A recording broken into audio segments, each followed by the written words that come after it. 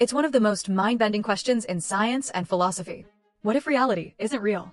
According to the simulation hypothesis, everything we see, every sound, every thought, every moment, could be part of an advanced computer simulation. The idea isn't new. Philosopher Bostrom proposed it in 2003, suggesting that if future civilizations can run perfect simulations of reality, there's a good chance we're already in one. Think about it. Every year, our games, virtual worlds, and AI get closer to realism. If we can create entire digital worlds, what's stopping another civilization from having done the same millions of years ago? Even scientists are intrigued. Elon Musk once said there's a 1 in billions chance that we're living in base reality. And while there's no proof, the theory forces us to ask deeper questions about existence, consciousness, and what it really means to be human. Whether it's science or philosophy, one truth remains. If this is a simulation, we're the code that dreams.